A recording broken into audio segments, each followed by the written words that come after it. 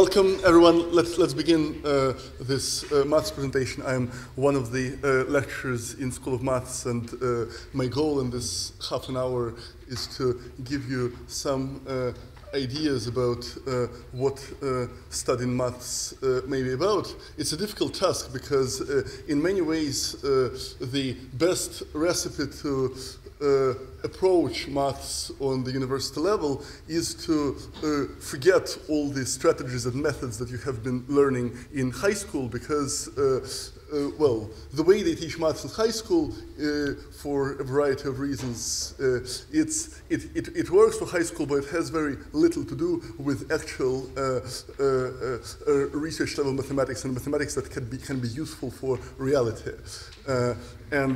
So my task to give you idea of that kind of mathematics is somewhat tedious. I'll try nevertheless, and first I want to spend a couple of minutes indicating some interesting things about maths that will not be the focus of this talk.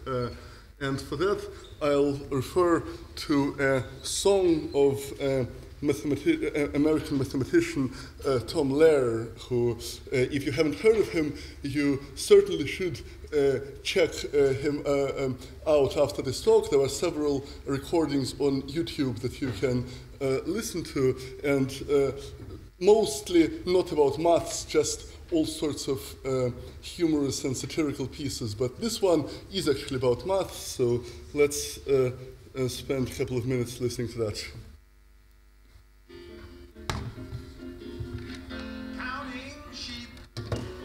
Trying to sleep, being fair, when there's something to share, being neat, when you're folding a sheet, that's mathematics. When a ball bounces off of a wall, when you cook from a recipe book, when you know how much money you owe, that's mathematics. How much gold can you hold in an elephant's ear? When it's noon on the moon, then what time is it here? If you could count for a year, would you get to infinity or somewhere in that vicinity?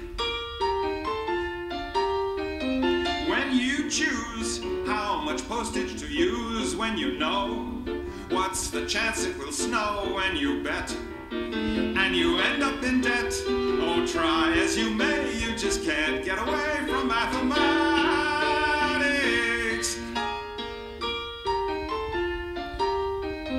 Tap your feet, keep in time to a beat of a song. While you're singing along, harmonize with the rest of the guys. Yes, try as you may, you just can't get away from mathematics.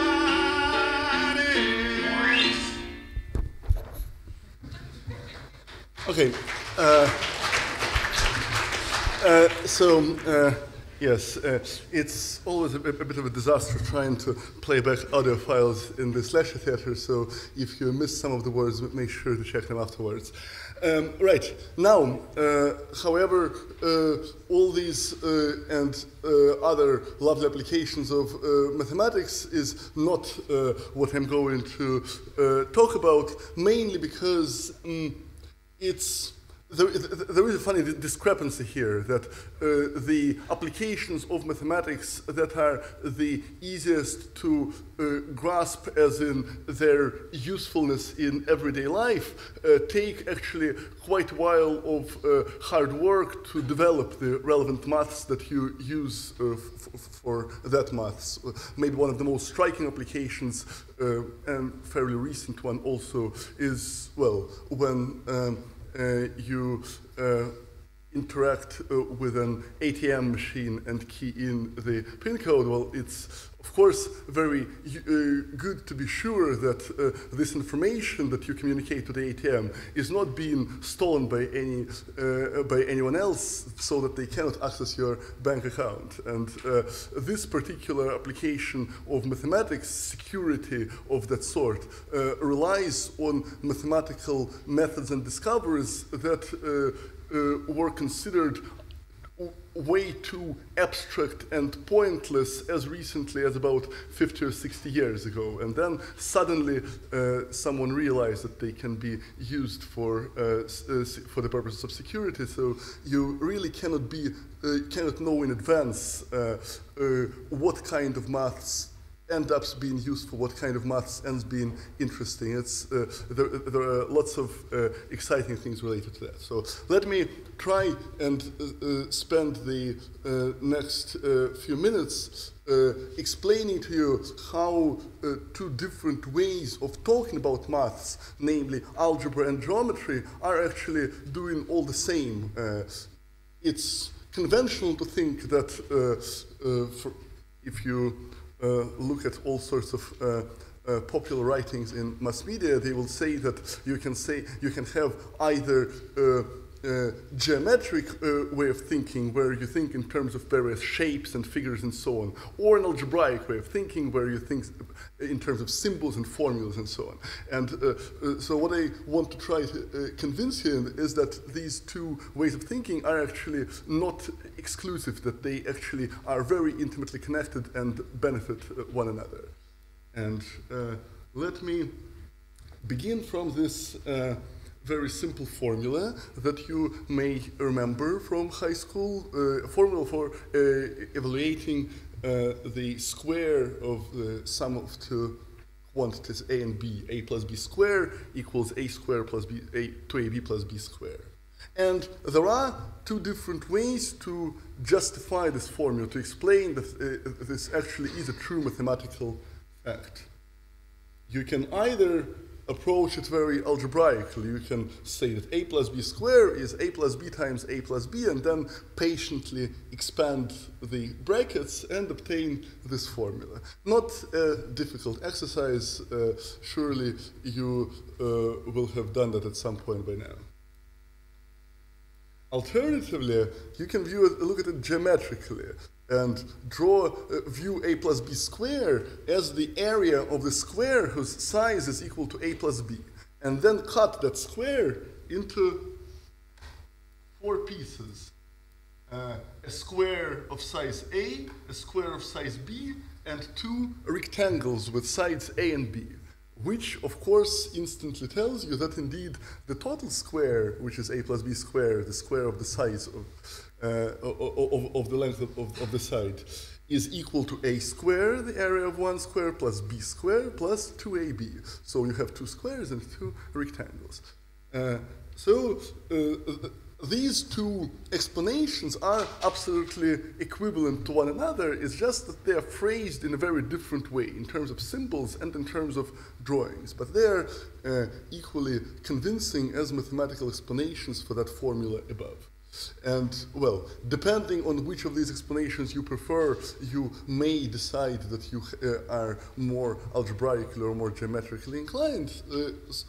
Well, let me show you some further examples to help you with deciding which type of reasoning you actually prefer.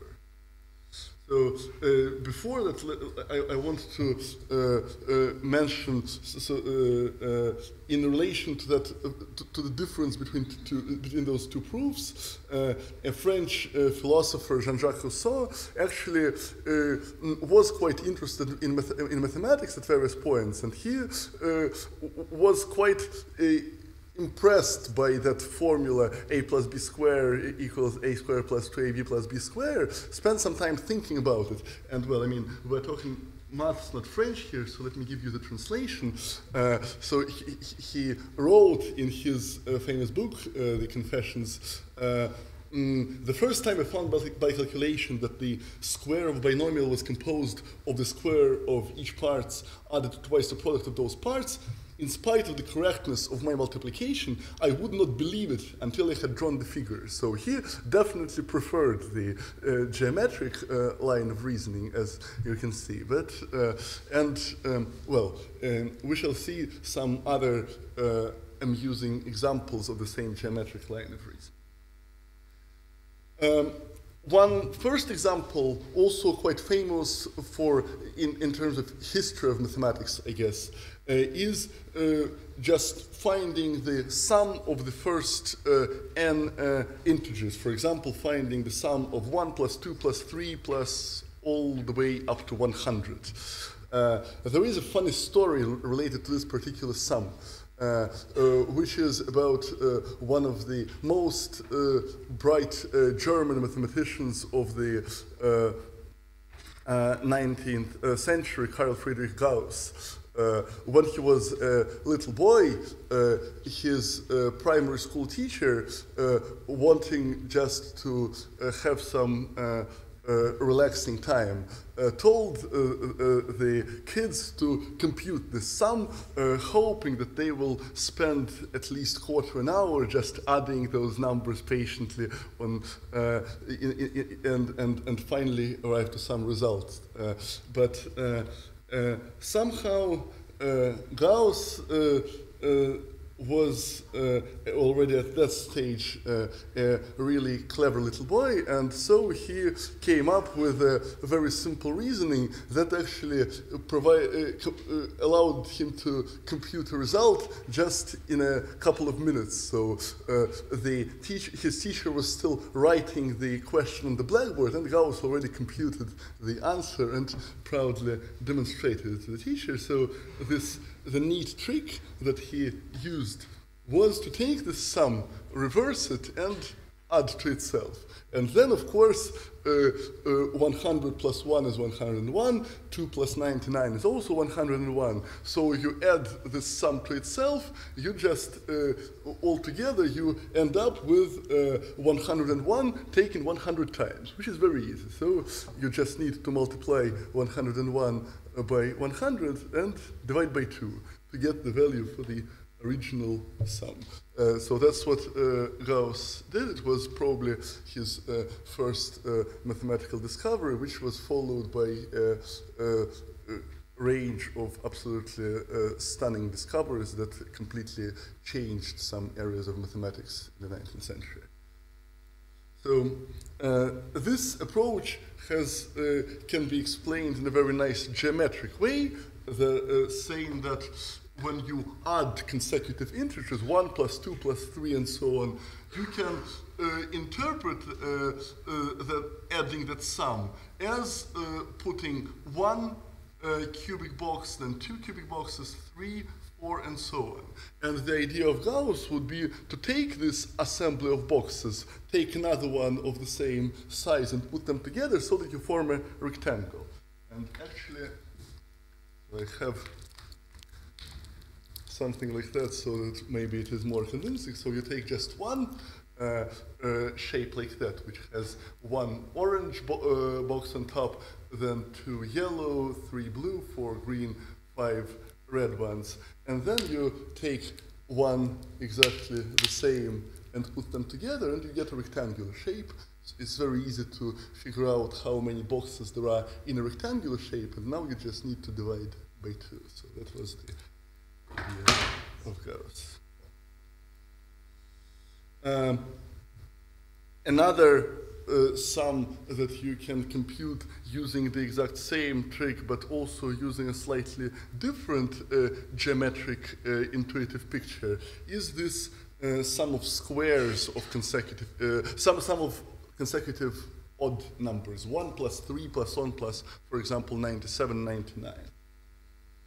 So of course you can do exactly what Gauss did, reverse that sum, add it to itself, and divide by 2. So and you observe that the result in this case is equal to 2500, so 50 square. But there is another elegant way of obtaining the same thing. Would be to look at squares assembled out of corner layers like that. So here you have 1 green box, then 3 yellow, 5 blue, 7 red, and 9 orange boxes. And so you can see that each next layer consists of the next odd number, 1, 3, 5, 7, 9, and so on. And this picture gives you a very convincing proof that when you add odd numbers together, then the total number is a perfect square, because you just assembled square out of these corner shapes.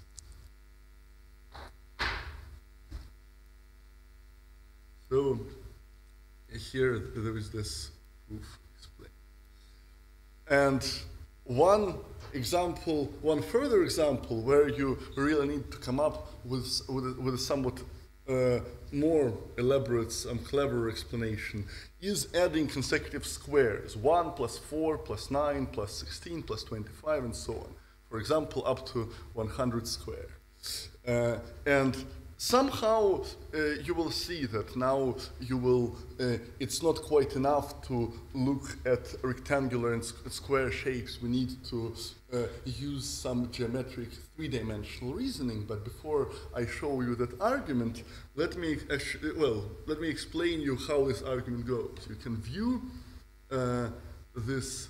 There is this pyramid that they have in the History Museum in Strasbourg, which, if you look at it carefully, actually sort of exactly computes the kind of sum we're interested in. Because on the very top layer you just have 1 cannonball, then the next layer 4, the next layer it's a square of size 3, 9 cannonballs, then 16, then 25. So each layer of this pyramid is just a square made of the appropriate number of cannonballs. So you can view geometrically computing that sum of consecutive squares as determining the number of cannonballs used in this pyramid.